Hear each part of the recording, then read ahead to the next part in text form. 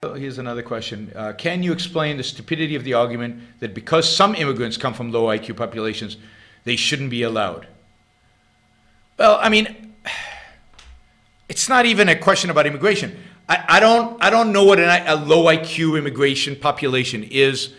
I have long fought against the idea that intelligence can be captured in one number, that intelligence qua IQ matters that much.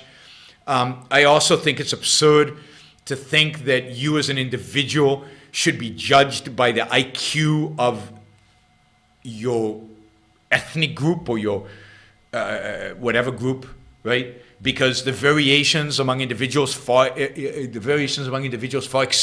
the variations among groups. So statistically, it's just stupid statistics, right? I mean, Thomas Sowell is a, you know, think about his IQ, higher than mine, higher than probably all of yours.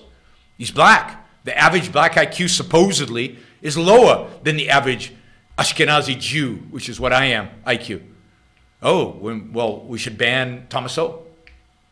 And we should allow all the Ashkenazi Jews in the world in. All the Chinese in, by the way, because they have high IQs. So Eastern Asians have relatively high IQs, second only to Ashkenazi Jews. So flood the country with Eastern Asians. Let's see how that works.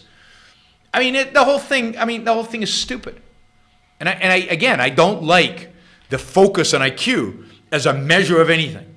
I mean, I know really smart people who are awful and stupid, and I know really stupid people in terms of IQ who are incredible human beings.